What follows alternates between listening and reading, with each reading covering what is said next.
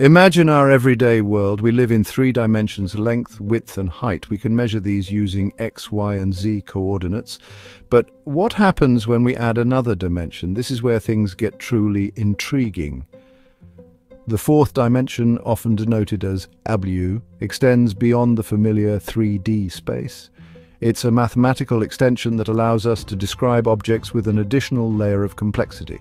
Think of it like this. A 1D line becomes a 2D square, which becomes a 3D cube. In the same way, a 3D cube transforms into a 4D cube called a tesseract.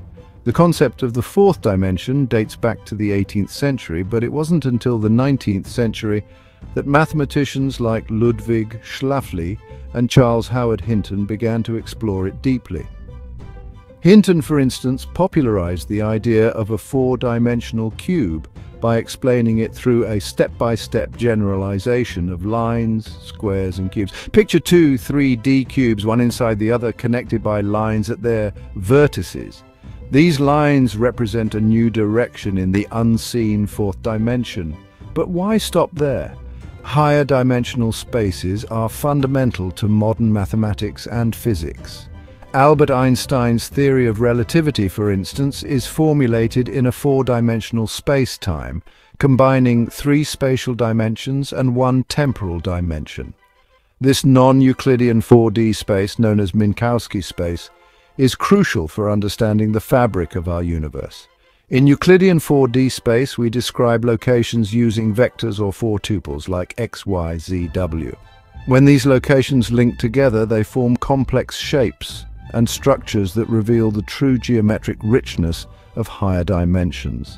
A glimpse of this complexity can be seen in the tesseract, a regular 4D object analogous to the 3D cube. So why does this matter?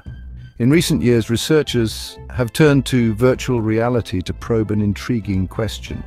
Can humans who naturally navigate a 3-dimensional world make sense of 4-dimensional space? Surprisingly, initial studies suggest that we might be more capable than previously thought. Imagine putting on a VR headset and being immersed in a 4D environment. Researchers found that even without special training, participants could make spatial judgments about line segments in this 4-dimensional space. They assessed these segments based on their length, a 1-dimensional measure, and the angle between them, a 2-dimensional measure.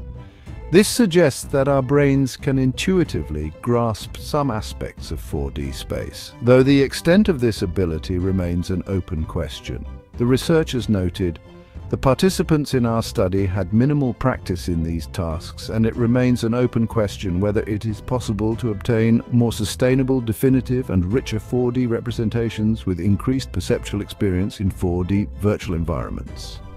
In another fascinating study, participants navigated mazes in 2D, 3D, and 4D environments. Each maze consisted of 4 path segments connected by orthogonal bends with no branches or loops. Using a graphical interface based on John McIntosh's free 4D maze game, participants were tasked with finding their way through the maze and then estimating the direction back to the starting point. Researchers observed that after some practice, some participants could mentally integrate their paths even in 4D space. However, a 2020 review highlighted several limitations of these studies. The small sample size, predominantly college students, raises questions about the generalizability of the findings. Additionally, there were concerns about potential artifacts, strategies that might help participants complete tasks without truly understanding 4D space. The review also noted the need to analyze inter-subject variability, as 4D perception might be limited to a subset of humans or influenced by factors like attention and motivation. Furthermore, it remains unclear how best to project the 4th dimension for study. Researchers hypothesized that acquiring 4D perception could activate specific brain regions, such as the visual areas and the entorhinal cortex. If confirmed, this could serve as a strong indicator of 4D space perception acquisition. The authors also suggest using various neural network architectures to determine which can learn 4D spatial reasoning. These studies open up exciting possibilities for understanding human perception and cognition. As virtual reality technology advances, we may discover new ways to explore and even interact with higher dimensions. Could this be the key to unlocking even deeper insights into the nature of our universe? Only time and further research will tell. In 1788, Joseph-Louis Lagrange, in his seminal work Mécanique analytique, proposed that mechanics could be viewed in a four-dimensional space, 3 dimensions of space and 1 of time. This early insight laid the groundwork for future explorations into higher dimensions. Fast forward to 1827, when August Ferdinand Möbius realized that a 4th spatial dimension could allow a 3-dimensional object to be rotated onto its mirror image. This concept expanded the boundaries of geometry as it was understood at the time.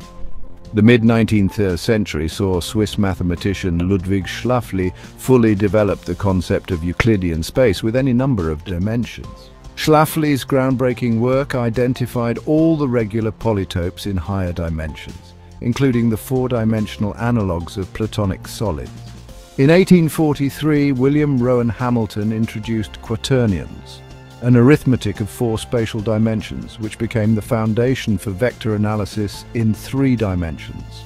This innovation was followed by the introduction of tessarines and coquaternions, further expanding the mathematical landscape. Victor Schlegel in 1886 devised a method to visualize 4-dimensional objects using Schlegel diagrams, providing a tangible way to comprehend these abstract forms. Around the same time, Charles Howard Hinton popularized the 4th dimension with his essays and books, coining terms like tesseract, ana, and kata. His work inspired imaginative explorations, including Martin Gardner's fantasy about a church of the 4th dimension. Bernhard Riemann's 1854 thesis introduced the idea of higher dimensional non-Euclidean spaces, fundamentally changing the understanding of geometry. In 1908, Hermann Minkowski consolidated the role of time as the 4th dimension of spacetime, forming the basis for Einstein's theories of special and general relativity. However, the geometry of spacetime, being non-Euclidean, diverged significantly from the Euclidean 4-dimensional space explored by Schläfli and Hinton. This distinction became blurred in popular imagination, leading to misconceptions about the nature of the 4th dimension. As H.S.M. Coxeter noted in 1973, little, if anything, is gained by representing the 4th Euclidean dimension as time. Minkowski's spacetime geometry is fundamentally different from Euclidean 4-dimensional space, and understanding this distinction is crucial for accurate scientific comprehension. The historical quest for the 4th dimension has been a journey of mathematical innovation and conceptual breakthroughs.